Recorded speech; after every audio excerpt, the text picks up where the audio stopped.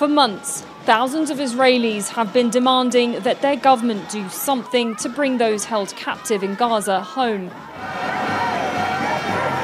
And yet again, a heavy police presence and protesters arrested.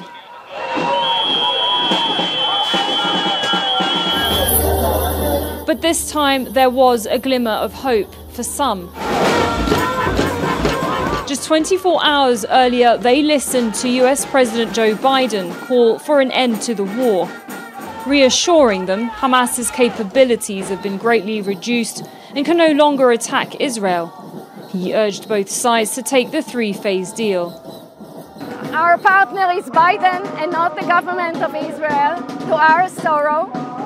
So we have to come here, and I come here every week to save the hostages, to finalize the war, to bring them home, and to get the new elections, because we have to save Israel also, not only the hostages. And this government will take us to hell. While the US presented it as an Israeli proposal, many say their government is incapable, accusing Prime Minister Benjamin Netanyahu of sabotaging deals for his own political survival, and far-right ministers advocating the resettling of Gaza. The extremists in the Netanyahu government are opposing this deal.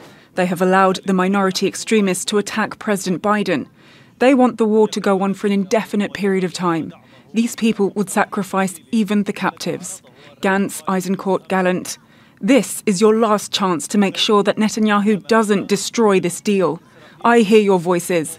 Tell the citizens that you support this deal. And that includes putting an end to this war.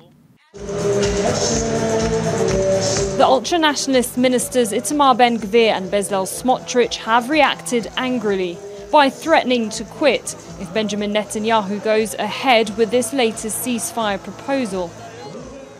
A move that could lead to the dissolving of the coalition government as the Prime Minister tries hard to cling onto power. While thousands of protesters gathered in Tel Aviv and other cities, opposition leader Yair Lapid slammed the government, calling it the worst and most wanted in Israel's history, promising to back Netanyahu, though, if he accepts the deal. But Netanyahu is still insisting on getting rid of Hamas before he signs a full ceasefire agreement. Depending on who you speak to, some will blame Israel for not securing a ceasefire deal since November. Others will blame Hamas for changing terms and conditions.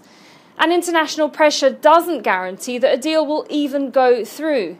But for now, though, the protesters and families of those held captive have this message. Sara, Khairat, Al Jazeera, Amman. Make sure to subscribe to our channel to get the latest news from Al Jazeera.